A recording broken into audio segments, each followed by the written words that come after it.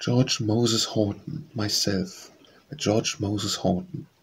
I feel myself in need of the inspiring strains of ancient lore, my heart to lift, my empty mind to feed, and all the world explore. I know that I am old, never can recover what is past, but for the future may some light unfold and soar from ages blast. I feel resolved to try, my wish to prove, my calling to pursue. I mount up from the earth into the sky to show what heaven can do. My genius from a boy is fluttered like a bird within my heart. I could not thus confine the powers employ, impatient to depart. She like a restless bird would spread her wings, a power to be unfurled, let her songs be loudly heard, and dart from world to world.